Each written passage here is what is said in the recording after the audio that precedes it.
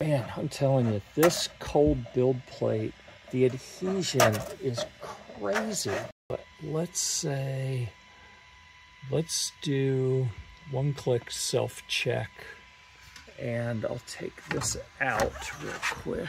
I guess I need to clean these off and then put it back in for it to do the self-check. But we'll break those loose and then